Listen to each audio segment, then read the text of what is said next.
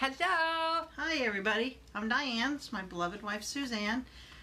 Today we were sitting on the couch and we were trying to figure out what are we going to talk about today. You know, Suzanne has 4 devotionals, the 5th one coming out soon. Which one should we share with you today and what do we want to share? And Suzanne asked me and I said love, which is almost always my answer. But so that brought us to Theology of Desire. Yes, so we're going to read a passage from here, and like Diane said, I said, what do people need to hear? What do people need to hear about? And she said love. And it seemed like a really good answer to me. Okay, so this is from day 2 of Theology of Desire, and the title is The Intimacy of the Trinity. So I'll start with the scripture. Today's passage is from Colossians 3. And above all these things put on love, which is the bond of perfectness. Or some translations say the bond of perfection, which is, it reads a little more gracefully, I think. Comes off the tongue better. It does. Perfectness is not a word we typically use, but the bond of love is. There are many theories about how the mystery of the Trinity works. Some say love is the connecting force which binds the three together. Others say the Trinity is a circle of never-ending outpouring, an enclosed water wheel where one pours out and empties into the next, which pours out and empties into the third, which does the same back to the first. A God who is Trinity tells us something about ourselves. The longing for each other, which compels each person of the three to be one with the next, is the same force which creates in us a hunger to be one with another. The same seeking for union, for fullness, for completion by giving and receiving. We are made in the image and likeness of God, not just of the Creator, not just of Jesus, who was also human, and not just of the Spirit. In the image of all three we are made. This reality doesn't mean we simply reflect the characteristics we associate with each of the persons. We are those things, yes, but we must also be made in the likeness of the bond which connects them. That force of love which knits not only the persons, but the entire universe together. That same love acting like the pull of electrons toward the neutrons in atoms, or the gravitational force of planets circling the sun. We image that electric hum, desiring unity. God created existence for reasons which defy our comprehension.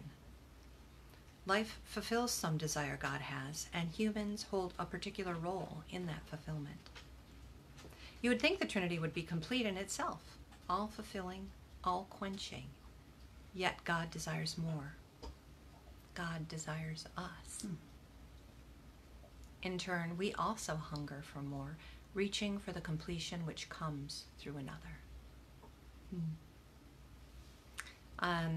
I have a closing quote here from Richard Rohr, who, if you're not familiar with his work, his writings, he, I don't remember if he's on Facebook, he probably is, but he's on Twitter with great stuff. There's daily devotions that you can set up for an email, and it's wonderful, wonderful stuff.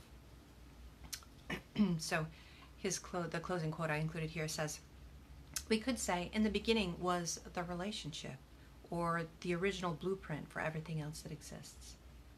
John's word for that was logos. In other words, the first blueprint for reality was a relationality. It is all of one piece. Thus, we must read the whole Bible as a school of relationship. So today we're talking about love, and in the form of relationship, and in this wholeness that comes from the giving and the receiving through relationship. Did you have some thoughts, Mila? Well, I think the part that hit me, and I think I'll be thinking about this very short sentence all day, is God desires us. The creator of everything desires us. It wasn't enough yet. They had to create us to be with them. That stuck with me. That's very powerful.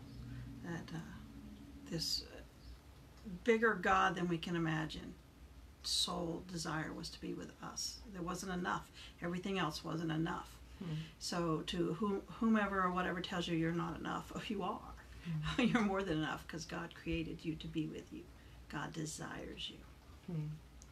And the other piece of it that we were talking about in considering this passage today was that a lot of times for homosexual people, Christians focus on, conservative Christians, focus on sex. And, you know, our hearts are all hungry for love and fulfillment through relationship.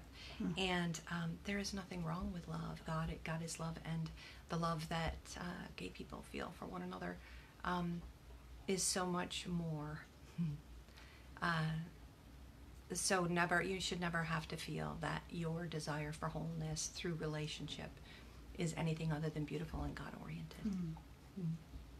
So I think that's it. Is that it? Is that it for today, Mama?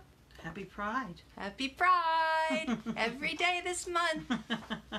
You guys take good care, okay? And we'll see you tomorrow. Bye.